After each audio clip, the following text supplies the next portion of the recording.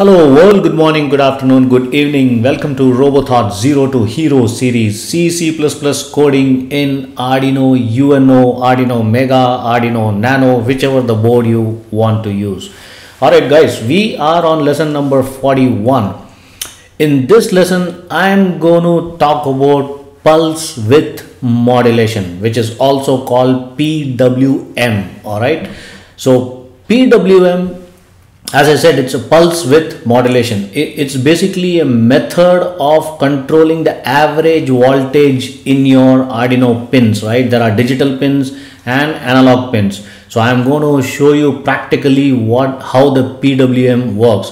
So it's nothing but it's a stream of voltage pulses, a pulse of stream, or you can call it as a train, right? Up and down like a square brackets. And for you guys, some of you guys, it might be the first time you are hearing about PWM, pulse width modulation. So I'm trying to explain with some expressions and some pictures how it looks and how to measure a PWM stuff.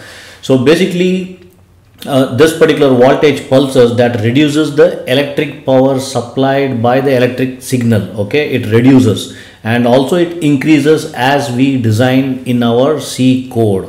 Okay, the effective voltage is controlled by the width of individual pulses in a stream of voltage pulses of a PWM signal output. Okay, so let me show you with an example.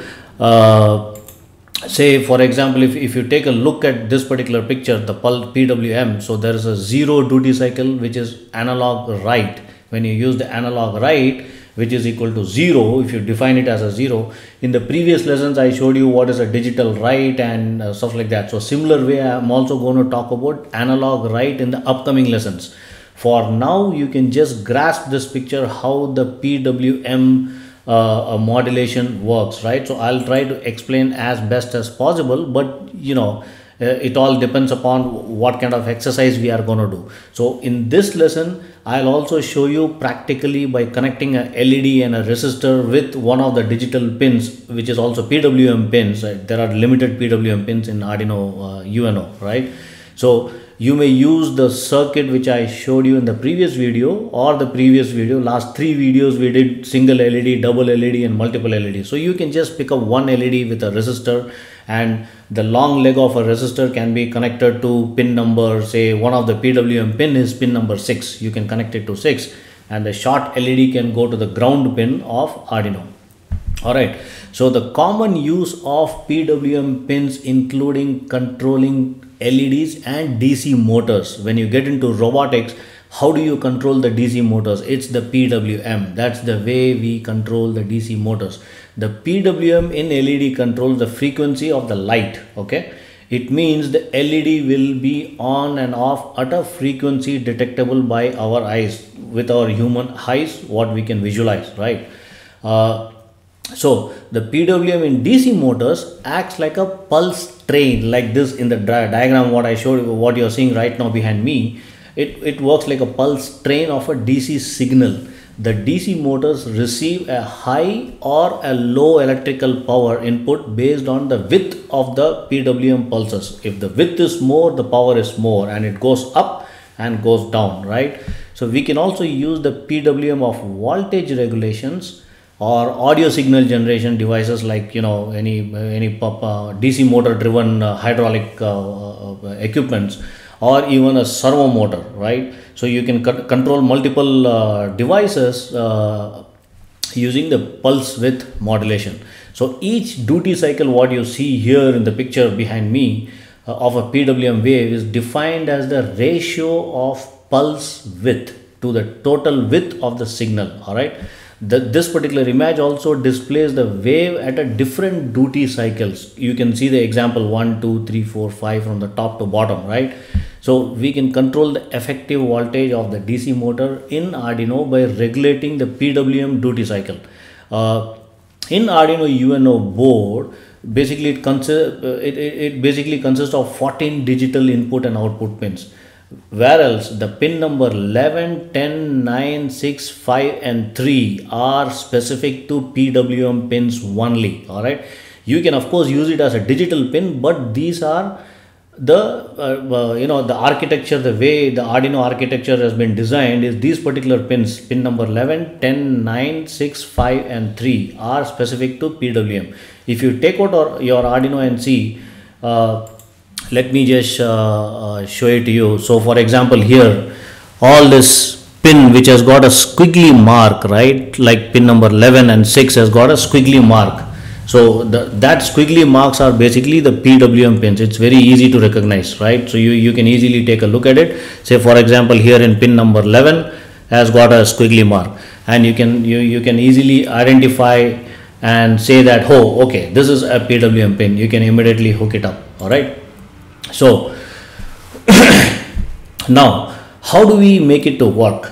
The pin mode function, the digital read function and the digital write function, which I spoke about in the earlier lessons in this particular series, digital write and pin mode with a curvy bracket at both the end, right? So pin mode is pin in lowercase and M starts with the uppercase, MODE. As soon as you type pin mode, the color in Arduino IDE changes. So that is one other function. So these functions control the operation of non-PWM pins, okay? Apart from 11, 10, 9, 6, 5 and 3, these are PWM pins also, and digital pins. But if you use pin mode, digital write and digital read, these functions control the operation of non-PWM pins apart from pin number 11, 10, 9, 6, 5 and 3, okay? The pin mode function is used to declare the specific pin as an input or an output, okay? The digital read, that is the function we will be using, is used to read the high or low state of a pin. You give it as a high in uppercase in your C code, or LOW in uppercase in the C code. That's the state of the pin. It will change. High means on and low means off, okay?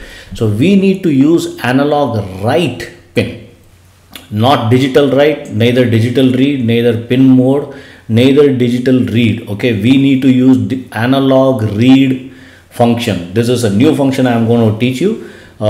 This will basically set the duty cycle of the PWM, pulse width modulation, to control the LED or a DC motor or a servo motor, right? So analog write function writes a PWM value or analog value to that particular pin which you are assigning. We can light an LED with a, by controlling the brightness, or you can connect a DC motor to increase and decrease the speed, right, with the help of analog write. It is also used to drive a motor at a variable speed. You can declare a variable at the beginning and start controlling it. So there are multiple ways to do it. So when an analog write function is called within your Arduino sketch in your code blocks, a stable regulated wave of a particular duty cycle is generated by the specified PWM pin until the next analog write is called on the same pin within either in the loop or in the setup function, right? So the PWM pins are present on every Arduino board. The frequency can also vary from some PWM pins present on the particular board as well. So what is the difference between analog read and analog write? You might have this question. So analog read is used to read the analog value, while analog write function is used to write the PWM function, PWM value, right? You can define a value. The value of analog read will range from 0 to 1023. Keep these numbers in mind, 0 to 1023. There is a preset value, while the analog write ranges between 0 to 255. So that's where you control your PWM, 0 to 255. It's basically 256 bits, but we start from 0 and ends with 255, so it's basically 256. But when you code, when you write your C code, it's basically 255. That is the maximum PWM output you get. So let me just do some basic coding and try to explain how this PWM works. So go ahead and build a circuit using a single LED like the way I showed you here.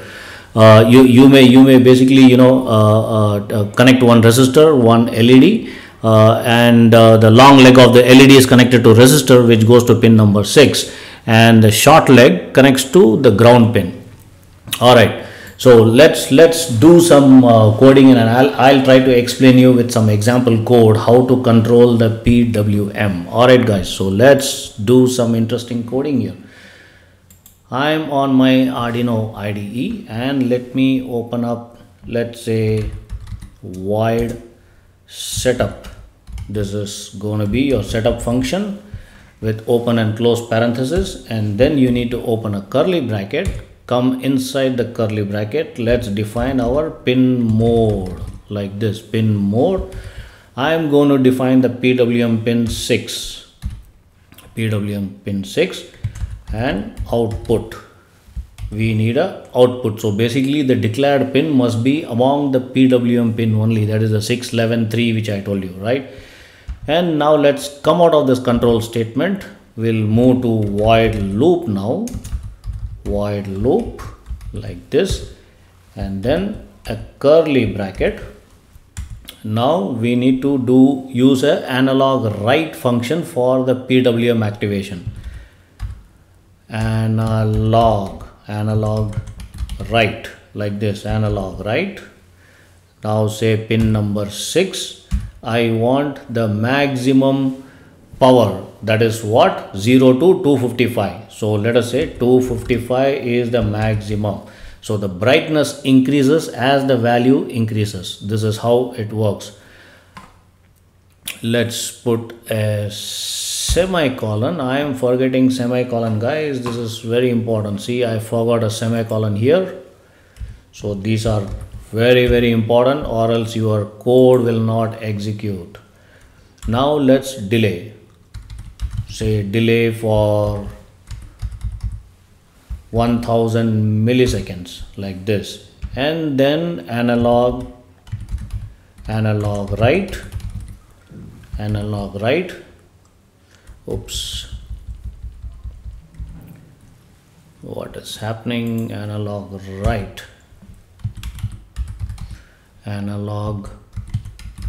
write in pin number 6.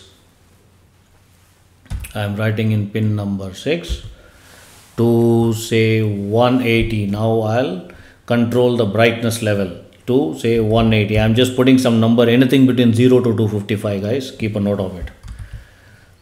180. Now delay to 1000 milliseconds again. Okay. After delaying for 1000 milliseconds, and then again analog write, we will send the signal again, the PWM signal, to pin number 6, and then we'll reduce it to 80 further down, put a semicolon, and then we will delay the function, the delay to 1000 milliseconds, and then again analog write. Again we will try to reduce the voltage, that is in pin number 6 to 20. Right here the brightness will decreases as the value decreases, right? And then delay for 1000 milliseconds again. All right. Oops, I missed a semicolon. Let's put a semicolon here. And now what we can do, I think that's pretty much. Let's run this code and see the output what we get. Let me compile. Code is getting compiled. I don't see any error. That's good. So no syntax error. Let me upload.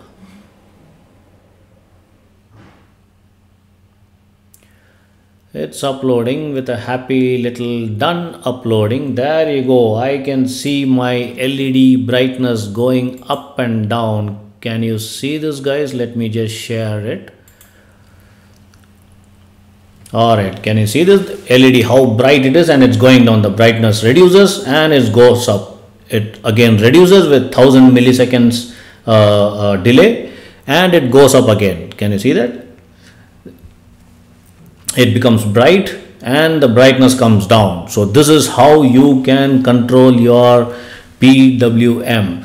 So guys, it's a pretty straightforward lessons. If you understand the concept of PWM, how it works, you can play around a lot by controlling servo motors and DC motors and stuff. But it's very important you understand this particular concept, that is the pulse width modulation duty cycle, how it is.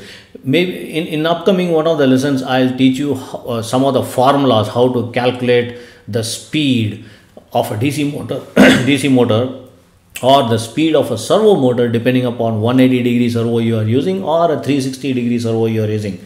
What kind of formulas to apply to control specific speed, right? So I'll teach you that in an upcoming lesson. This is a very basic one for a non-technical folks who are beginners, who are getting into the world of coding and robotics for the first time in life. So all right guys, do leave a comment below and do give me a thumbs up if you have any questions. I'll be glad to answer that in the comment section. I'll get back to you soon. Bye bye.